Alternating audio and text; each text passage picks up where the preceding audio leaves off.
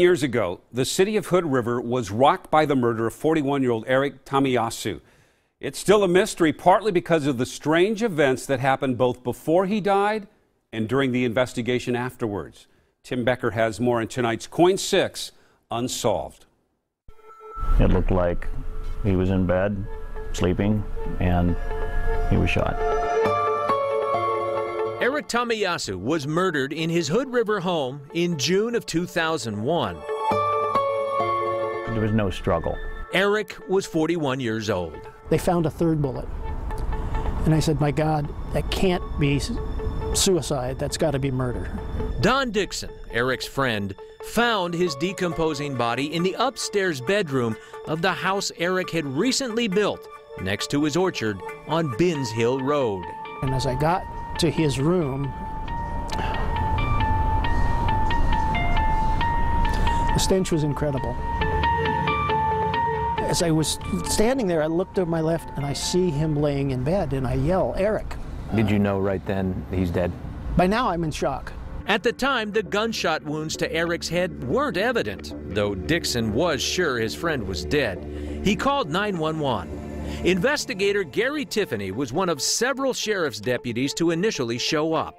Somebody came in here for the sole purpose of killing Eric, and you know, they didn't steal anything, they didn't take anything. He's not somebody that had a lot of enemies. Didn't have a lot of enemies, but apparently had one. Apparently he did.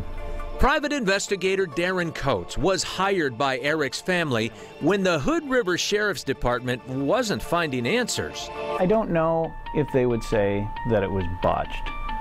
I think that they have questions about the way that some of this was handled.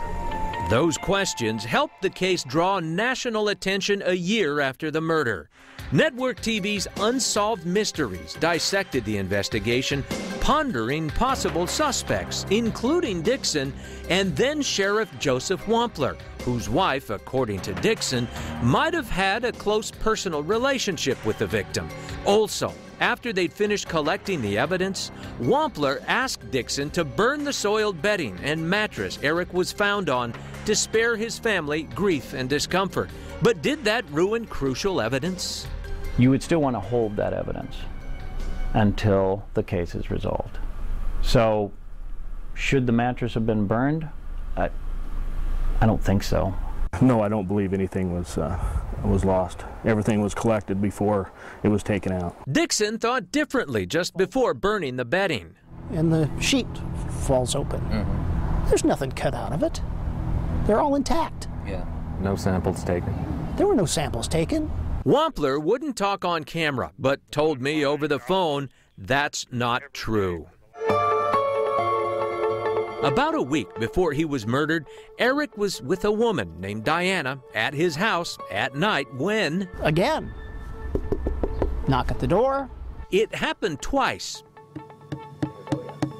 Each time Eric answered,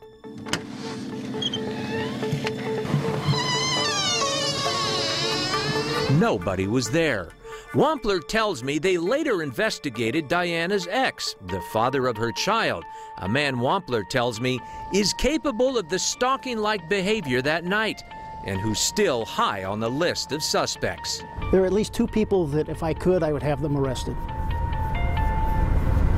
One is this father of her child and the other is our ex-sheriff. There's been, as you pointed out, a lot of crazy conspiracy theories, a lot of interesting ideas. Some of them are maybe kind of silly, but there's at least one of them. They're on the right track. Private investigator Coates there tells me that a handful of new informational leads have come to him in just the last couple of months. If you know anything about who killed Eric Tamiyasu, contact us and we'll put you in touch with investigators. Tim Becker, KOIN 6 News.